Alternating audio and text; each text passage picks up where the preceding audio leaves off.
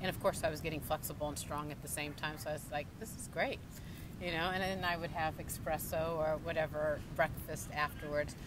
So when Paul opened up the studio, I met Tammy, and we got to talking about your nursing background and that I was a physician, and you had asked me if I had done any yoga teaching or something. And I said, no, I'm a surgeon. I couldn't stand in front of people and ever talk like that. And that you can do surgery. and that's what you said. You said you can do surgery. Of course you can. You make it your own. So I actually did the yoga teacher training because I enjoyed learning about mindfulness and the philosophy of yoga.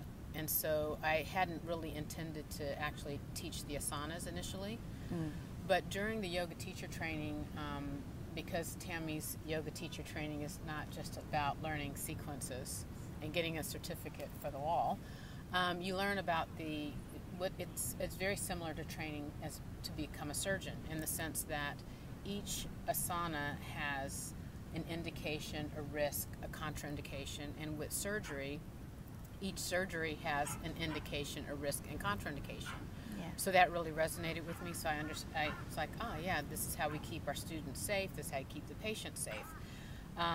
But in reviewing the anatomy and physiology, it made me realize that some of the things that we're doing surgically, particularly with breast reconstruction, may not be, I won't say it's wrong, but using the latissimus muscle and placing it on the chest wall to reconstruct the breast will have consequences for that patient's long-term function.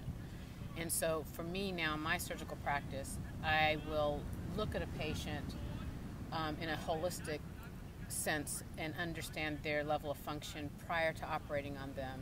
So I look at my patients differently now because of my yoga practice and my yoga teaching. Looking at whether or not they can, you know, if you use those muscles to do a plank and for upper body strength, and also with the motion, forward motion of your shoulder, that will have long-term effects. So trying to understand my patients, what they do in terms of their activity, so that I don't cause permanent dysfunction.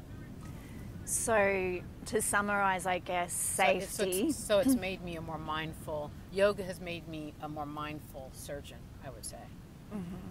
And then that led to doing mindfulness training, which is why I wanted to learn the yoga in the first place.